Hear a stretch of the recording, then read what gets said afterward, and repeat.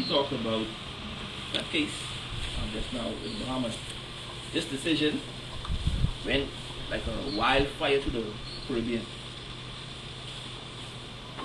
The Privy Council ruled that the mandatory death sentence in Nevis and St. Lucia also constituted inhumane treatment because it did not take into account the mitigating circumstances. And if that wasn't controversial enough, the Privy Council decision, the Bahamas case of Foster Bow and Toronto Davis versus the Crown, and the Crown versus Max Tito. It was ruled, remember I read your section 291 earlier? Well, the Privy Council ruled that that section no longer mandated the death sentence upon conviction of murder. That's what they ruled. So even though it's straightforward as that was, it was like one line. Let me read it again to you. Whoever commits murder shall be liable to suffer death. Yeah, be put to that.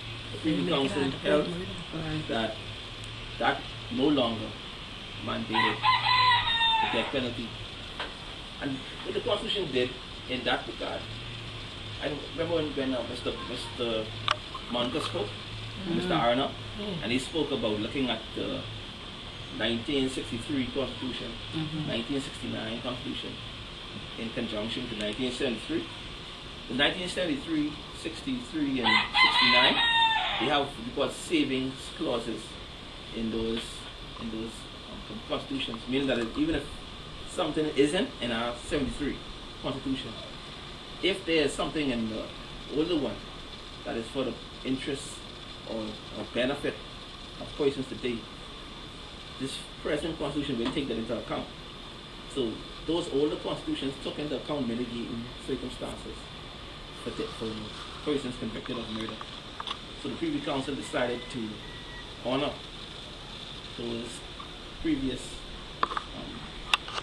articles in the Constitution, and it ruled that because of that, that piece of legislation is not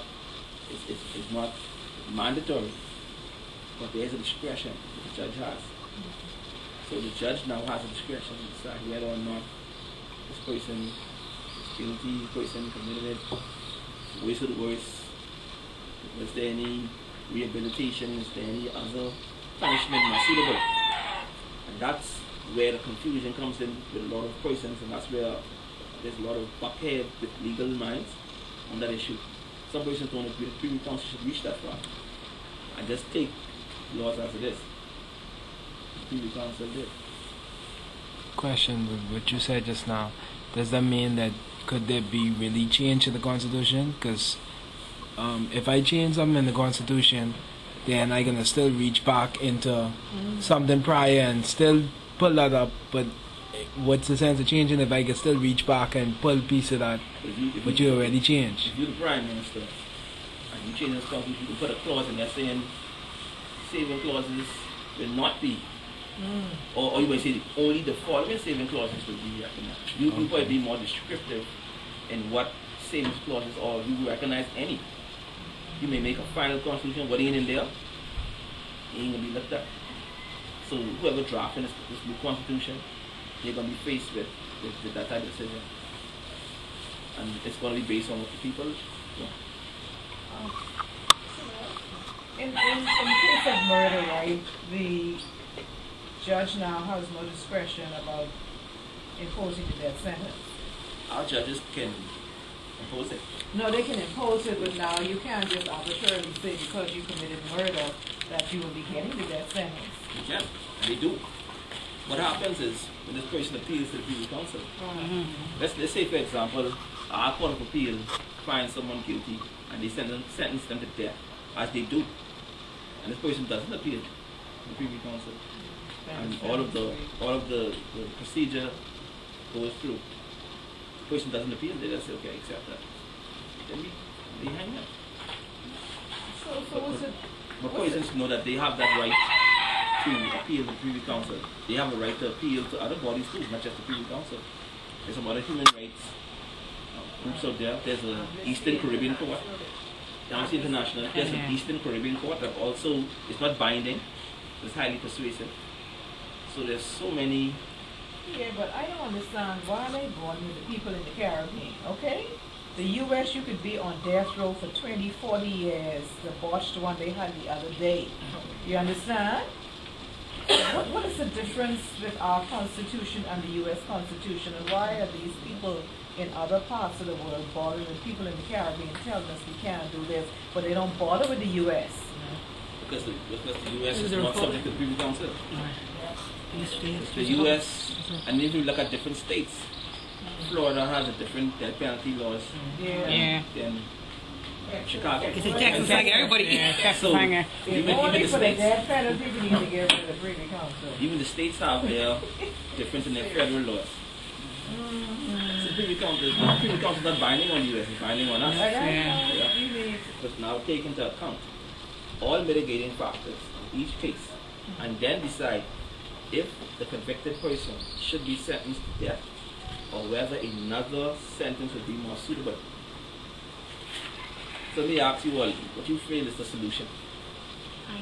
What do you think is the solution after all I said so far? The Privy Council. I think we should say exactly what we think. You think we should? Hang on, I think we should advise the Privy Council. Well, you know, based on the last meeting, and the comment, and he looked at many of the advantages of the Privy Council, right? When he talked about, and mind you, I wasn't even aware of what they don't charge, then you have a separate perspective. And you don't really, even if they make a ruling, you don't have to go with it, right? If the Privy Council make a ruling, You have to go with it. You have to go with it? it's binding, that's the final decision. Well, Once the Privy Council makes a decision, that's it. That's the last call for appeal. Well, I think we should keep it based on what you said tonight, simply because you said that there are always mitigating circumstances. And suppose then somebody is accused of something, and like the boy with the mango seed, so he took the mangoes, he didn't shoot the lady. well, it's hard to. You know, so an innocent person could be. That's one of the main arguments to keep it for our proponents. Right, because you got to find evidence surrounding That's it. well and good in this place. But we must understand, even although he maybe would have been charged and everything else, we still having dead bodies on our hands and somebody killed her.